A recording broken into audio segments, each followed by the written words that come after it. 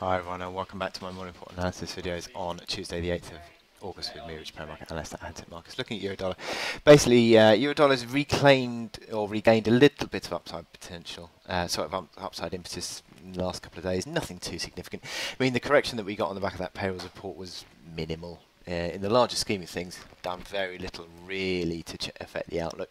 Minor sort of breach of that uptrend. But it didn't break the support of the 1711 breakout, and you're sort of seeing the bulls regaining a bit of a momentum. Even the sort of momentum indicators that I look at are still positively configured. The RSI remains above 60. That's been there sort of for 6 weeks now.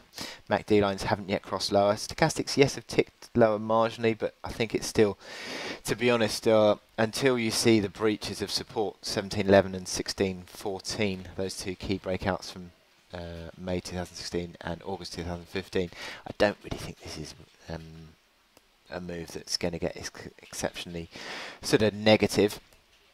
You can see here though there is a slightly corrective look to the hourly chart, and if the hourly RSI sort of fails again around 60, MACD lines fail at neutral, then maybe there is scope for a bit of a near-term corrective move, but I'd still be looking at sort of holding on to these supports and pushing out.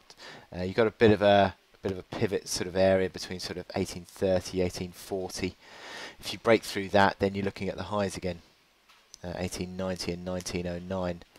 So yeah, I still think you're fairly positively configured on the on euro dollar for further gains, and you're still buying into weakness. So I wish you good luck in your trading. I'll speak to you later. Thank you.